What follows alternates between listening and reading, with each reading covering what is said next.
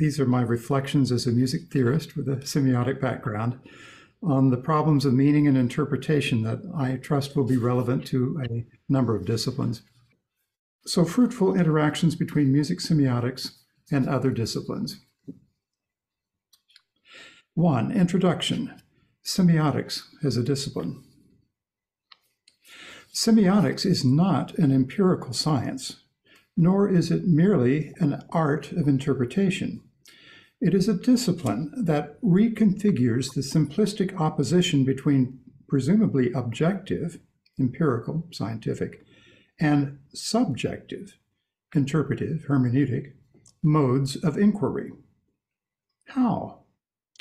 By recognizing not only the presumably inherent properties of its object or subject of study, but also the defining interrelationships that object and subject has with others. Physics even has recognized this necessity at the level of particle theory. But the study of more complex organizational interactions leading all the way to human life has also led us to an appreciation of the concept of emergence, which can roughly be defined as those new organizations, interactions, and significations that could not have been predicated or predicted from lower levels. We have also begun to recognize that there may be more than one path to such understanding. Western science's systematic discovery of the mechanistic and chemical interactions in the living human body, while extraordinary in its findings, has not achieved a full explanation of the energy known as the qi, including its nodes and pathways throughout the body, as mapped over centuries by Eastern practices. Although Western science has confirmed the instrumentality of such related practices as acupuncture. And the puzzle of emergent consciousness is a phenomenon that continues to intrigue the best minds across the spectrum from the scientific to the philosophical and metaphysical. What is the role of semiotics in understanding a human practice such as music? Music semiotics is speculative, a speculative discipline that attempts to hypothesize the ways in which signification works. Parts of these hypotheses may well be subject to experimental testing, with the proviso that experiments cannot provide a complete explanation, but only a window into a complex human competency. Although scientific experiments on hearing and listening can offer initial evidence of cognitive constraints, the capacity for musical styles to achieve emergent forms of listening may transcend those constraints. A simple example for tonal styles is our ability to hear acoustically equivalent intervals, such as the diminished fourth and the major third, as diametrically opposite in their effect. One is dissonant and the other is consonant. So if you can go to slide 2, our first music example, I'll go ahead and continue reading. The emergent difference between acoustically equivalent intervals is reflected in the distinctive spelling and scale degrees of the pitches involved. For example, in the subject of Bach's fugue in C-sharp minor, the dissonant diminished fourth is spelled B sharp to E. In other words, scale degree 7 up to the lowered third in C-sharp harmonic minor. I'll play it.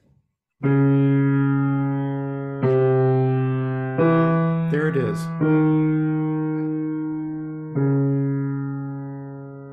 But that very dissonant interval going from the 7th up to the 4th, which we hear as a painful, tragic, grieving dissonance.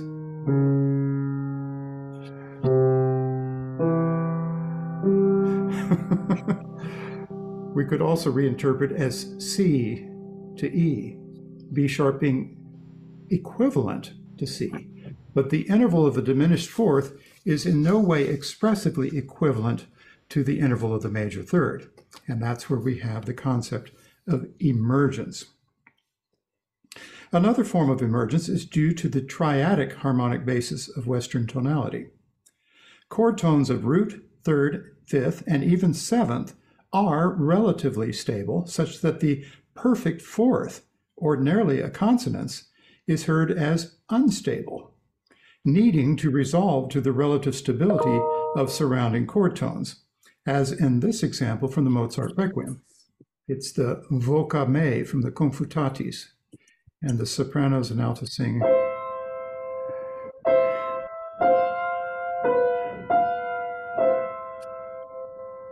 And you can hear the move to the perfect fourth, which resolves like a bass suspension to the tritone, the diminished fifth, which itself must resolve back to the major third. So a perfect interval, because it needs to resolve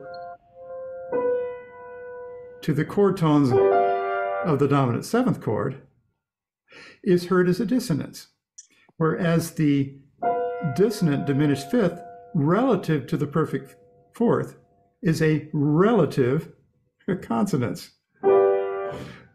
which then is heard as the dissonance resolving to the consonance of the major third. Okay, so we'll see that example in a moment here.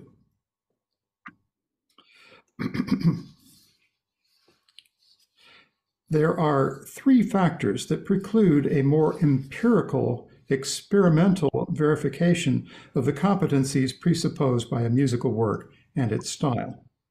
They are: one, historically grounded, with intertextual historical resonance, even for current styles. They must be learned, and the modality of musical meaning is not simply communicative, but entails the more speculative interpretation of aesthetic and expressive meaning. We cannot objectively verify a past practice if we must first historically and theoretically reconstruct it, which also entails learning emergent complexities and for the aesthetically warranted potential for interpretation, knowing that that is ultimately going to be very fluid. Nevertheless, musical semiotics, understood as a speculative discipline, has rigorous methods and ways of construing evidence that can help us reconstruct a historically grounded and aesthetically warranted competency, one that must be learned to a high degree of artistry by contemporary practitioners, performers, listeners, and even composers wishing to replicate a past stylistic competency. Although the reconstruction of underlying competency will not produce the equivalent of a grammar for language, it is nevertheless possible to offer plausible explanations for the kinds of learned practices that underlie the transmission of meaning through musical experience. 2, modes of human signification and the reconstruction of a musical style competency. Thus, from a semiotic perspective, modes of human signification, from the referential to the expressive, and from language to music and the other arts, require more than objective dissection for their explanation. Such human competencies entail meaning, and hence interpretation. But the systemic regularities presupposed by these modes of thought and communication also require more for their reconstruction than a mere summation of interpretive acts. The building of deep structural theories that can account for contextually dependent exchanges among humans, from the immediacies of speech or performative encounters in music, to the readings and experiences of texts and scores produced prior to those encounters, requires a different kind of science, one that is regulated by the contexts of signification. Semiotics seeks to explain how such signification is possible. For historical music, semiotics attempts to explain how types of meaning might be compositionally staged and thus plausibly interpreted. First, within the contexts of musical styles, which I define here as those competencies presupposed by musical works that ground further interpretation of potential artistically rich meanings. This definition is a variant of one that I came up with in my dissertation in 1982. Since for music, referentiality and situationality are often indeterminate, we should not expect to discover explicit meanings, but rather an intricately designed channeling of more generalized reference and, to compensate, more precisely calibrated emotions or expressive meanings that constitute a stylistically warranted discourse or trajectory within which individuals can experience uniquely situated interpretations. Nonetheless, a speculative semiotic theory requires modes of interpretation that are adequate to the rigor of semiotic reconstruction.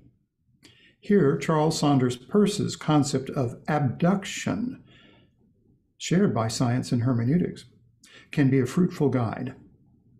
Abduction, akin to the process of hypothesis formation, involves the speculative generalization of a principle to account for an act or event that may have appeared inexplicable on first encounter. With respect to aesthetic texts, observing regularities of practice, compositional formulae, schemata, patterns, etc., should lead beyond a kind of inductive reasoning based on statistics to a more creative abduction of the principles that underlie a competency as evidenced by those regularities.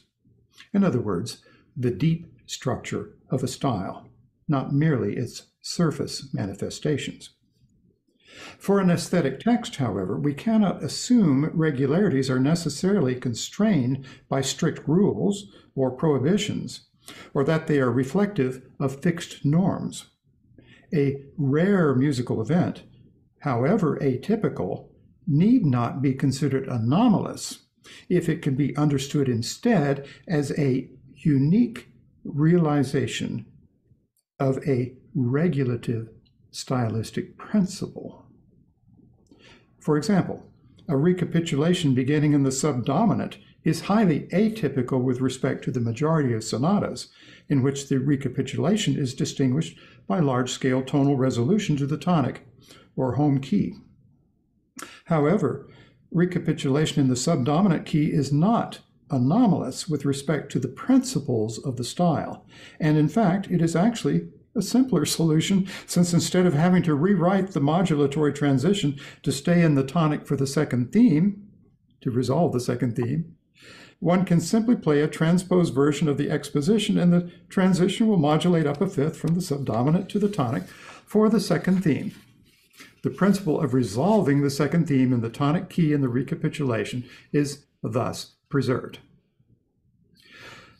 Understanding the regularities of a style is also a step toward hypothesizing expectation or stylistic implications, against which creative choices may be understood not as violations of rules, but as deferrals or denials of, first, expectation, Leonard B. Meyer's 1956, or to move, as he did, from psychology to a more semiotic perspective, implications, in his 1973 work.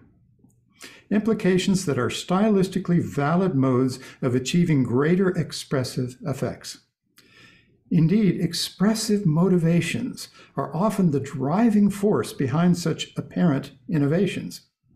As Meyer first observed, if we expect a resolution that does not immediately occur, there will be an emotional charge as we respond to the deferred expectation, or, as he later framed it, a deferred realization of a stylistic implication.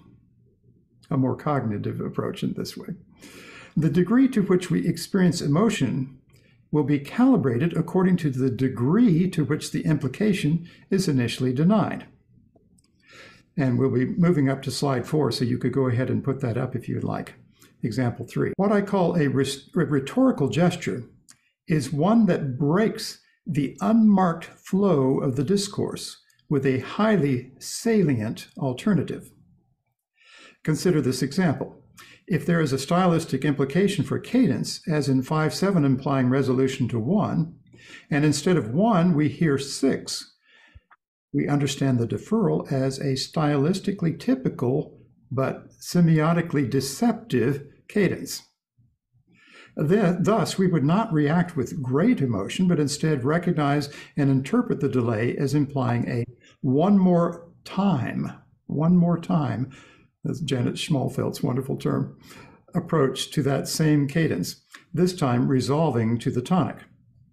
But if the denial of tonic is more dissonant, for example, a diminished seventh chord that has no logical syntactic function, then the cadence has been emphatically evaded, and the rhetorical effect will be emotionally more profound. In this example, you will first hear a chromatically heightened deceptive cadence, as 5 goes to 7/7 of 6 to 6 by the end of measure 18. So it's already strategically enhanced as a deceptive cadence. It's already a bit more salient than just a routine deceptive cadence. But after the one more time recovery in measure 19, the pianissimo measure,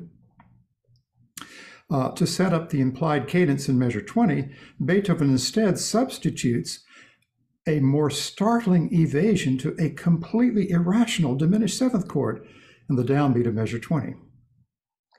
After the surprise, now, this is what's interesting, Beethoven actually compositionally stages a fortissimo reaction in which the diminished seventh is now retrospectively rationalized by resolving on the third beat of measure 20 as a dominant to D minor, the 2 chord of C major. But instead of moving syntactically to 5 of C for a more typical restoration of the evaded cadence, Beethoven inserts another fortissimo reaction in measure 21, this time directly from D to C, interpreted as 5 of 3 or 5 of F, the relative major of D minor. This actually recalls a typical Baroque progression enshrined in the passamezzo pattern, forming the basis for innumerable Baroque variations. Beethoven imports it here, I believe, in order to suggest a sense of profundity due to the venerable status of that earlier style. But since 5 of F is also the same chord as 1 of C, Beethoven can simply reinterpret it in measure 22 to regain his deferred cadential setup, and this time he resolves it properly to the tonic in measure 24. So I will play this example and talk through it with you. Starting at measure 15.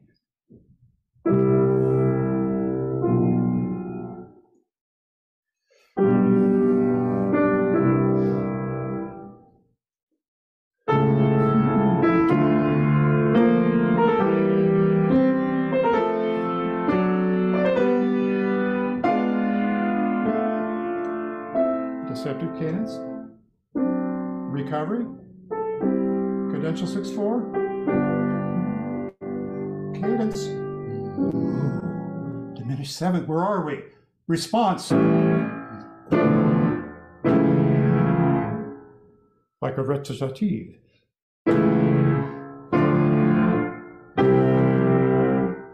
There's that Baroque gesture. And then recovery.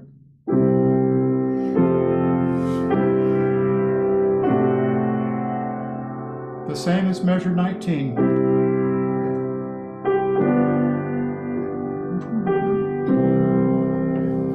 And the third time is a charm. It would not have been appropriate for him to introduce still another diminished seventh, unless perhaps he was writing in a late Romantic style, where Wagner keeps giving you those augmented evasions of cadence. See, what happens in measure 20 is more surprising even than the heightened deceptive cadence in measure 18 that was chromatically enhanced.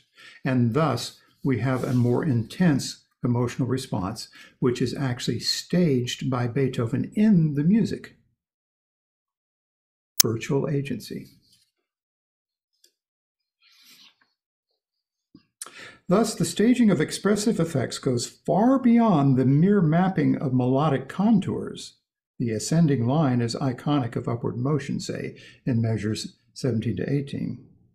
Or dynamic energies, if we consider the ascending line as indexical of rising emotional intensity. To embrace more complex emotional effects, in this example, cadential delays and evasions involving a more symbolic level of harmonic signification, which supports an emergent dramatic trajectory of, for instance, thwarted desire. Now, we don't know whose desire or what the context is for this thwarting, but then we can begin to understand in our own interpretations and add our own more specific emotional situationality, if you will, as we listen to this otherwise abstract? No, absolute in the sense of quintessentially emotional. For non-programmatic music such as this, there may not be any real-life situation motivating a composer to stage such emotions. In fact, the composer may not be attempting to respond to any particular situation. Nevertheless, listening with the semiotic competency of one, or in this case, more than one musical style, remember the Baroque importation, the listener can both recognize and identify with such emotional scenarios, with the option to fill them with the particularity of any number of emotional experiences having a similar structure and grounding in that listener's actual life. Can thereby experience a unique emotional trajectory, but one that is nevertheless shaped by the demonstrable trajectories of the musical work as grounded in its style or styles. If shared by other competent listeners, we have not merely a subjective, but an intersubjective grounding for our claims about that experience, however generally we theoretically characterize it, meaning the experience of the emotional trajectory expressed by the work. In the reconstruction of this rich human competency, the notated score is but one form of evidence. The semiotics of music can fruitfully interact with other disciplines to help explain other contextually appropriate competencies with bearing on that musical experience.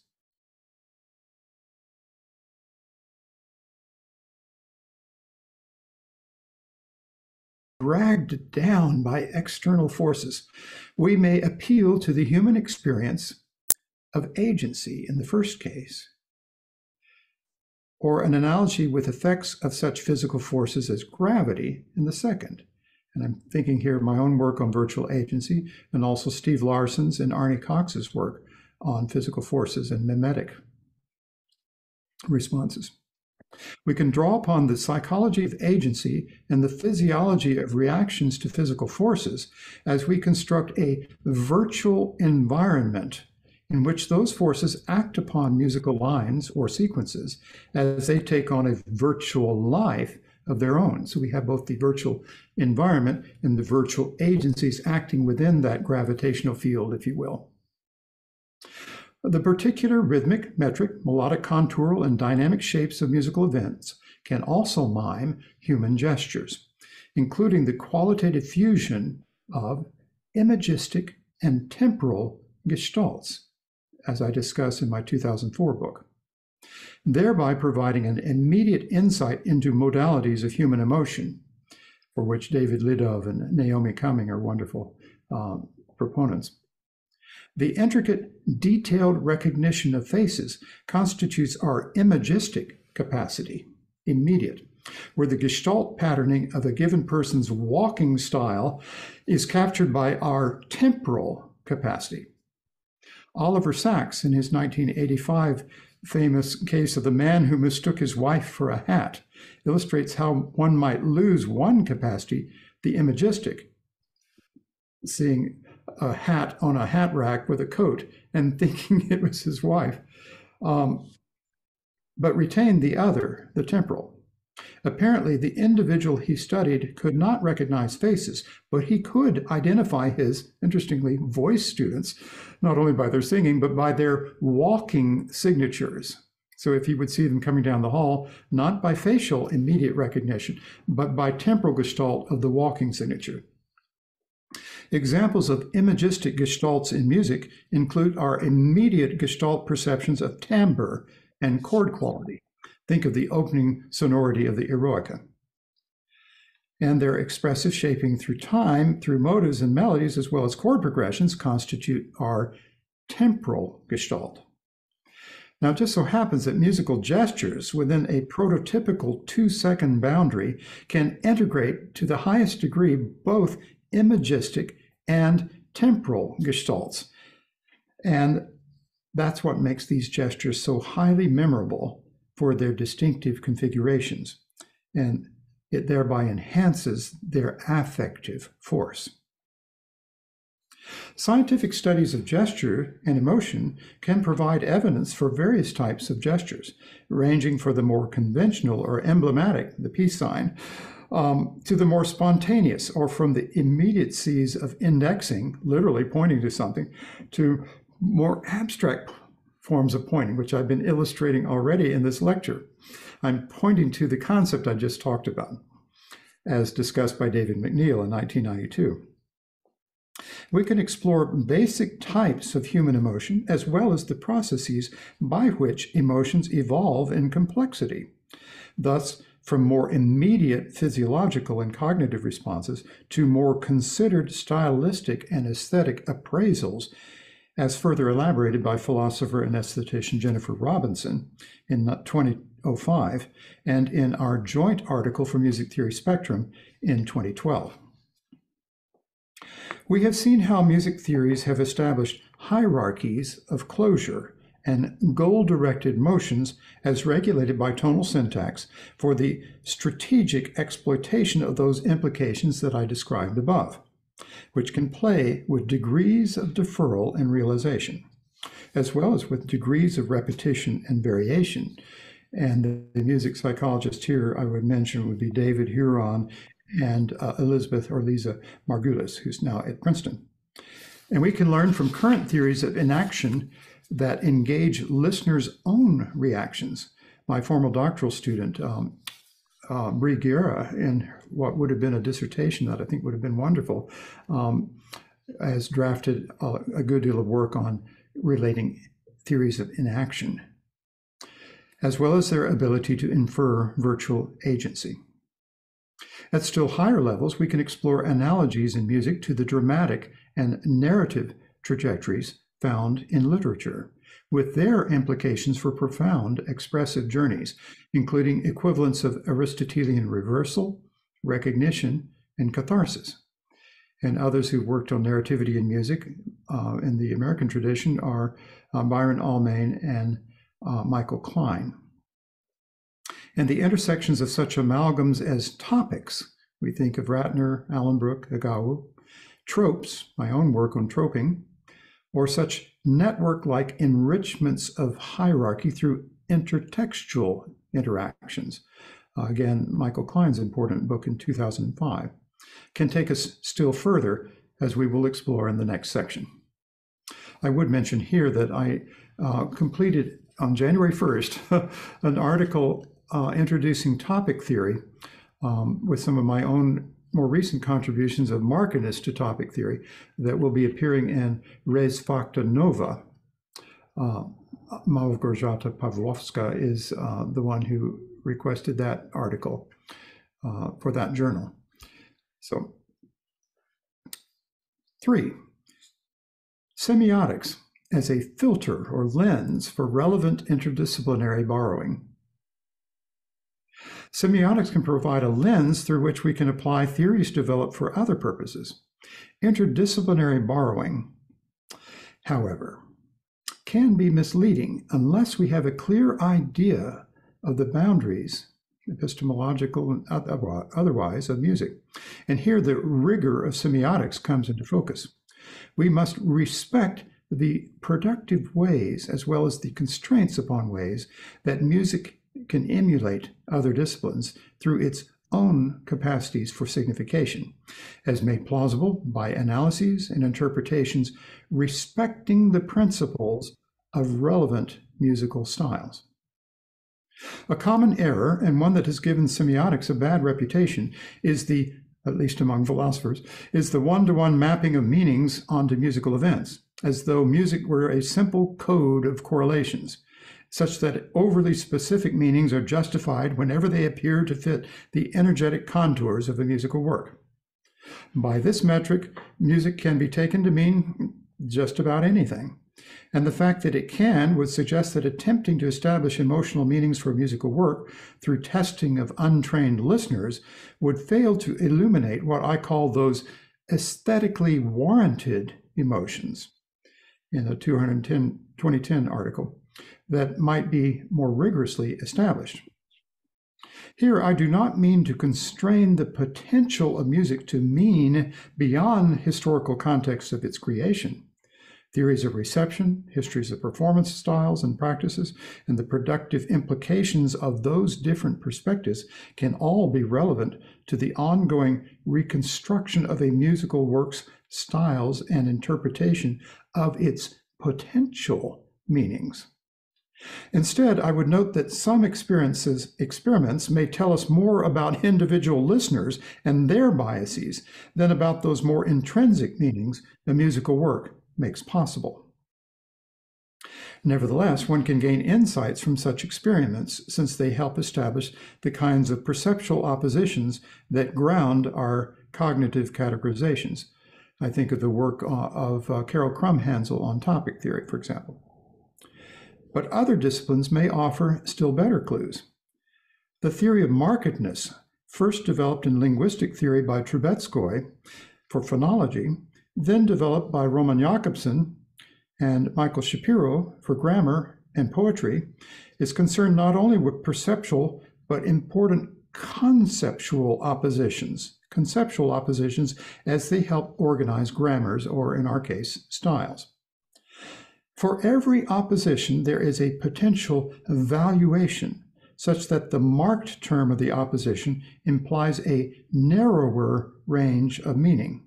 Let's call it X, while the unmarked term is best characterized more neutrally as signifying non-X, as opposed to, say, Y. Markedness is relevant not only to properties, for example, the marked minor versus unmarked major mode for some styles, such as the classical mode, but to processes as well. Within harmonic syntax, a proper cadential resolution to tonic is unmarked with respect to any evasion or deferral of that resolution. And that evasion or deferral will then be marked by carving out a narrower form of expressive meaning, just as a chromatic pitch is marked with respect to its substitution for the diatonic pitch that might have appeared. Any such breaking of an implied continuation can be marked, more saliently, as a rhetorical gesture, as I demonstrated earlier, and hence become expressively focal. The principle of markedness takes us one step beyond Saussure's claim that meaning is difference. It provides a systematic explanation for the relative specification of that difference with respect to meaning, as well as a historical process by which further oppositions can progressively carve out further nuances of meaning. Let's explore how the opening confutatis contrasts with the vocame in measure 7 along several musical dimensions. We can see how stylistic oppositions correlate with general meanings, beginning with the marked mode of A minor, which carves out a narrow meaning, perhaps tragic, versus the unmarked mode of C major, which would then be characterized more generally as non-tragic. We need other oppositions to serve to further delineate the expressive potential of that passage in measure 7 and 8.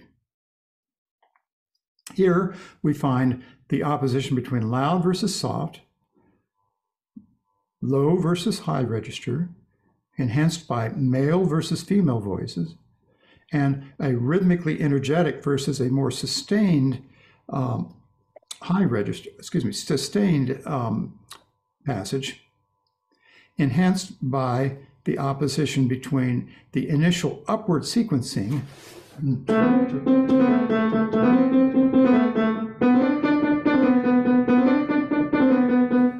and what turns out to be a varied repetition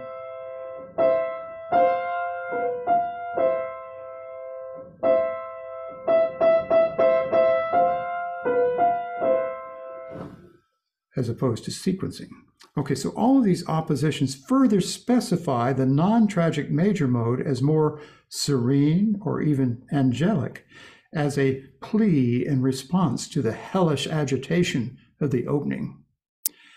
Then the women's progression as a learned contrapuntal formula also draws in the primal authority of a venerable past style, and its simplicity, framed by the major third, perhaps correlates with a higher pastoral mode as emblematic of purity or sublimity.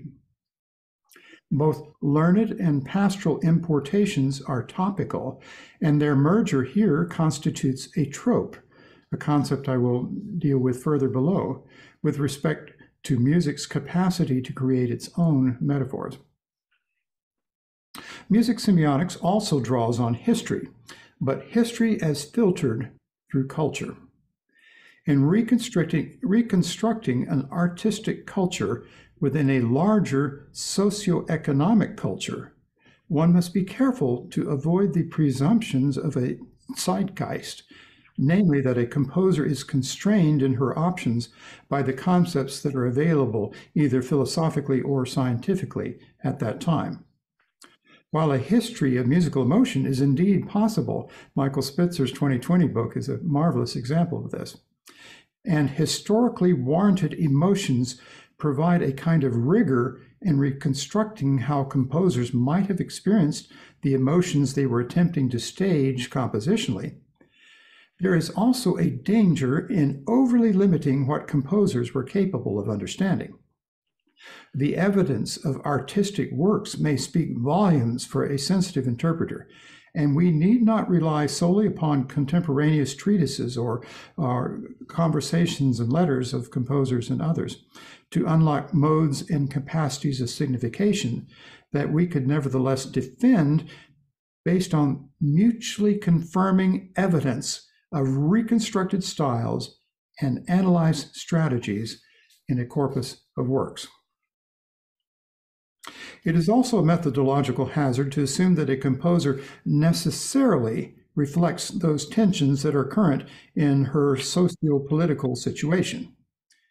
A composer may decide to address social issues, and there are wonderful examples of such ideological decisions, as when African-American composer Margaret Bonds incorporates the poetry of Langston Hughes in her songs I Too and The Negro Speaks of Rivers, in order to promote a more positive image of African Americans and to counter a racist society that had denied their basic humanity.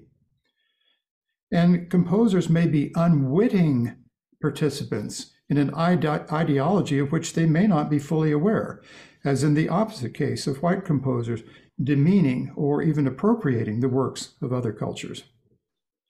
But we should also allow for the possibility that a composer was not speaking to or especially constrained by a contemporaneous political social situation. For example, as I have argued in my book on gesture, the most important external influence on Schubert in his last 5 years was Beethoven's music. Schubert's response to Beethoven's example in forging his own retrospectively late style shares a similar concern for interiority, a virtual subjectivity that forms a world of its own for many composers, without regard to external political or ideological circumstances. So basically, I'm saying there's room for both approaches, but we should not foist one on the other where it doesn't seem to be appropriate. Section 4, Semiotics and Hermeneutics, the dialectic of style and work. The example of markedness discussed above is especially instructive for music in that it provides a structure for meaning, rather than an explicit key to what that meaning might entail. For the latter, semiotics must not only reconstruct a style, comprising its own oppositions, but must also implement a hermeneutics, namely a principled approach to interpreting that style as it manifests in an individual composer's choices or strategies within a particular historical context. As I've argued elsewhere in articles in '96 and most recently in Musical Quarterly in 2022, literary hermeneutics, as it emerged in the 19th century in the work of Friedrich Schleiermacher, already incorporated complementary grammatical and psychological, as he called them, modes of interpretation that roughly correspond to my interaction of style, as akin to grammar but with poetics thrown in, and strategy, as akin to psychology only in the sense of an individual's choices. I have proposed the ongoing interaction between reconstructing a style and interpreting the strategies of works in that style as a methodological dialectic. If semiotics is concerned with the grounding of meaning in a style, with stylistic markedness supporting the correlation of types of musical structures and events with respect to their more general meanings, then hermeneutics explores the strategic markedness developed within individual works and is thus concerned with the interpretation of tokens of more general types. Regardless of how one labels the components of this interaction as two parts of the traditional hermeneutic method or a complementary interaction between the goals of a semiotic and a hermeneutic approach, the important point is the interaction itself. This methodological dialectic works like a feedback loop. Interpretations of related strategies lead to generalizations of style types, and established style types guide the further interpretation of strategically varied tokens of those types, which lead to the generalization of new types, and so on. This feedback helps us refine our theorization of relevant structures or events, both at the surface and deeper. But it also helps coordinate the kinds of meanings that motivate the continual evolution of those style types as composers seek new forms of expression. So a theory of meaning and a theory of change, which we'll get to in a moment here, must be mutually implicative. Since Western music lacks the relatively stable lexicon of language, its interpretation involves a constant renegotiation or fine-tuning of the type-token relationships that undergird meaning. Markedness is a powerful tool to coordinate meaning at the systematic level of a style, and the strategic innovation of new kinds of oppositions can extend this rigor to the work. But there are still other approaches that can help address the uniqueness of a musical work. For example, a musical gesture, as we've just discussed, may constitute a completely fresh amalgam or synthesis of the most basic musical elements as they coalesce into a unique musical event. In searching for helpful analogies from other disciplines, then, it is important to keep a key distinction in mind.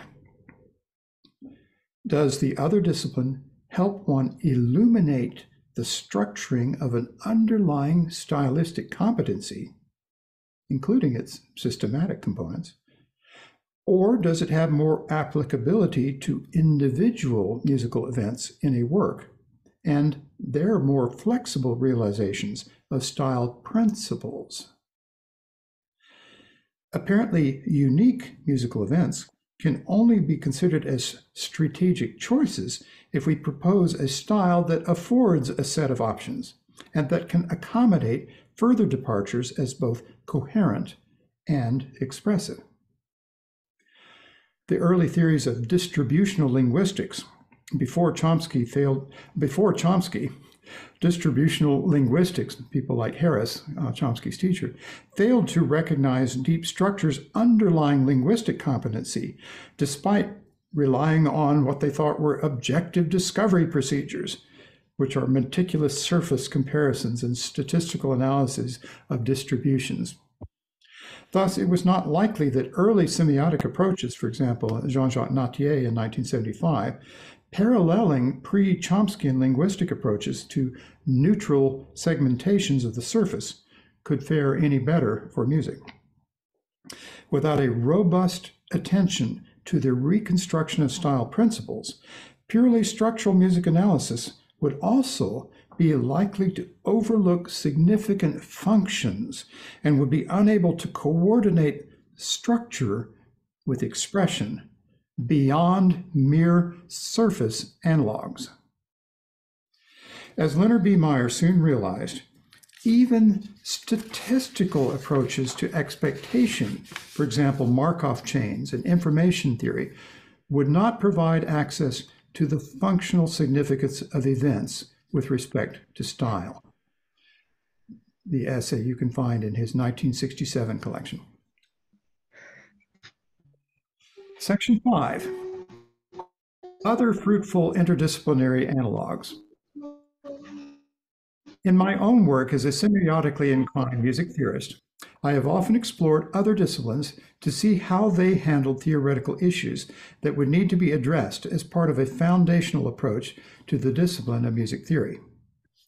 With respect to concepts of style and style growth, the subject of my dissertation in 1982, I was intrigued by paleontologists Niles Eldridge's and Stephen Jay Gould's hypothesis of punctuated equilibrium, through which they explained the lack of a continuous fossil record, a line of evidence, by positing relatively sudden developmental changes in speciation, followed by much longer periods of relative stasis.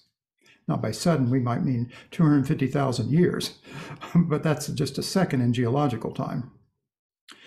Now, the cultural evolution of music obviously is more Lamarckian than Darwinian, but it appeared to follow a similar pattern in a far more compressed timescale. And I conjectured that style could be modeled to reflect a comparable differentiation between development and speciation. As translated for music, the distinction would be between style growth, in which a style coherently absorbs innovations and can thus be said to develop, maybe even to the point of mannerism, and style change, for which one would need to construct a new level of style competency or new hierarchical reorganization of previous levels, and for which one might best understand the style as branching off now into a new species, if you will. The latter would be necessary in order to understand innovations that went beyond the capacity of a prior style to rationalize or explain or use expressively, understand expressively. For a perspective on hierarchy, I was inspired by Arthur Koestler's notion of a holarchy, a reconceptualization of hierarchy in which each element was not only a part, but also a whole. For music, one extension would be to consider a given musical event as closed, complete, whole, with respect to lower levels, but open as part of a larger event with respect to higher levels. It's a concept that Eugene Narmore presented as part of his critique of Schenker's theory of voice-leading hierarchies in tonal music. I still remember how a vehement Schenkerian said, "How can a musical event be both closed and open? It doesn't make any sense." But it certainly makes sense if you have an expanded notion of hierarchy. In my work on musical meaning in Beethoven in '94, I drew not only from the linguistic concept of markedness, but also from interdisciplinary scholarship on the tropes of metaphor and irony. I demonstrated how a composer might stage a purely musical metaphor and developed this aspect of musical creativity, which is one of the key characteristics of metaphor. I sought to counter a prevailing tendency in which any musical or any verbal description of expressive meaning in music, for example, sad, was characterized as metaphorical based on cross-domain mapping alone from language to music, in absence of a creative fusion leading to an emergent meaning. My test cases centered on the juxtaposition of topics, relatively stable style types with familiar, if not fixed, expressive associations, in which their juxtaposition, simultaneous or successive within a given functional location, such as a theme, could substitute for a verbally predicated relationship such as this is that in language. Juxtaposition in a functional location, for example, a theme, could by itself prompt an interpretation of the merger between their respective connotations, leading to the creative emergent meaning that is so characteristic of metaphor. My argument was supported by the evidence of a purely visual metaphor, as seen in an article by Noel Carroll in 1994, and the troping of juxtaposed poetic images that also lacked verbal predication. Taking the principle further, I argued that even music syntactical events, such as harmonic progressions, could be subject to tropological interpretations in an article in 2012, and that the very importation of a topic was inherently tropological in an article in 2014. Still other interdisciplinary influences on my work have been mentioned above with respect to gesture, emotion, and agency. Sometimes fruitful analogies may arise from the most unexpected of sources. Music theorists typically recognize Boethius for his translations into Latin that helped preserve ancient Greek music theory.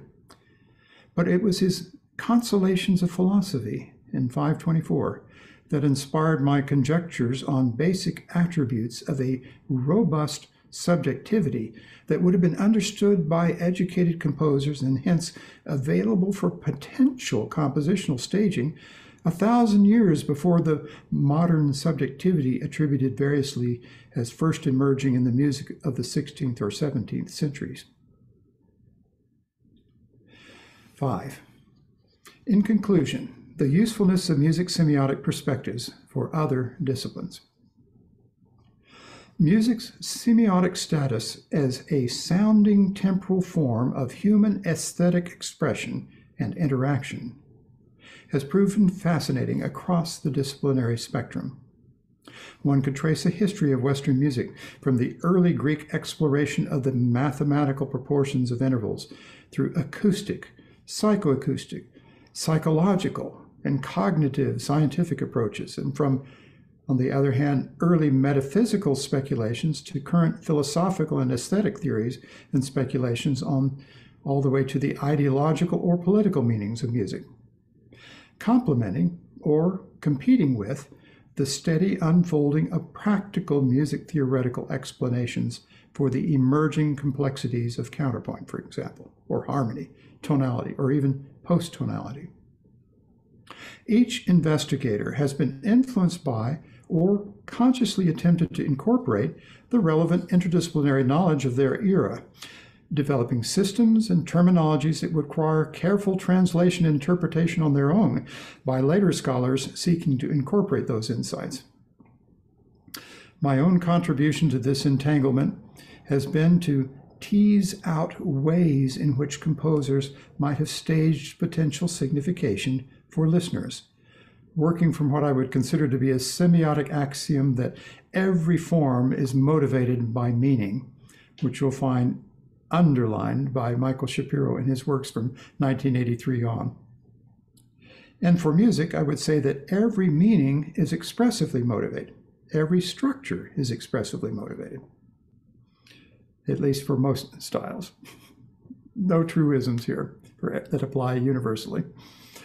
My recent work on levels of virtual agency for music in 2018 book may offer a compelling alternative to a simplistic concept of a unitary persona that some music philosophers have disparaged, and probably rightly so. Stephen Davies, for example. And it may suggest another hypothesis for music psychologists such as Patrick Usselin and Daniel Westphal to explore in accounting for how listeners come to understand music's expressivity as what I would call virtualized emotion. Thank you. The next 4 slides contain my bibliography. We will show each slide about 10 seconds to allow you time to scan and or take pictures.